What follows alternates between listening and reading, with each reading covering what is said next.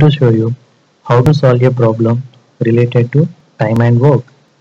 Let's take person X and Y together finish a task in 15 days and person Y and Z together finish the task in 20 days and person Z plus X together finishes the same task in 30 days. So, how many days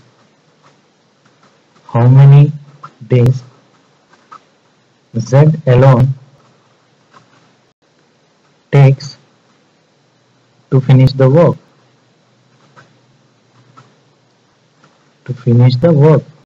So we have to find how many days Z alone going to be take to finish the task. So take the LCM of 15, 20 and 30. So that is going to be 60. So let us assume the total work is equal to 60 units. So X and Y together takes 15 days. So that means X and Y are going to be finished 15 by 60 by 15. That means 4 units per day.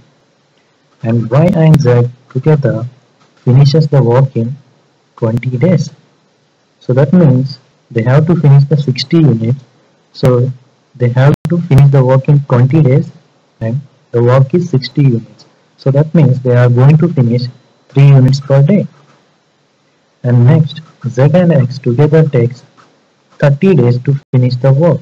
So the total work is 60 units. That means they are going to be finished 2 units per day.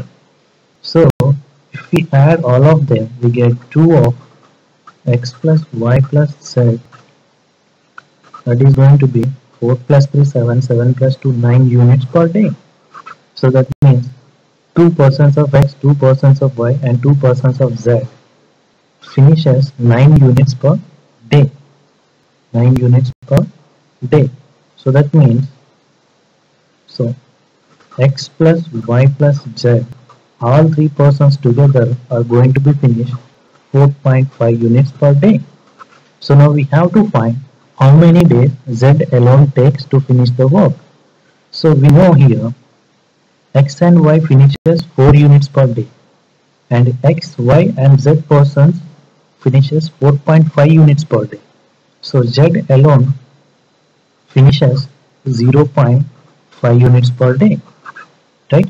So X, Y and Z together finishing 4.5 units per day and X and Y together finishing 4 units per day. That means Z alone finishes 0.5 units per day.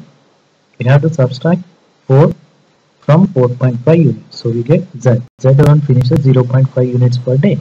But the total work is 60 units. So if Z finishes 0.5 units per day, to finish 60 units, he is going to be take 120 days. So Z alone finishes the given work in 120 days. I hope you understand this problem.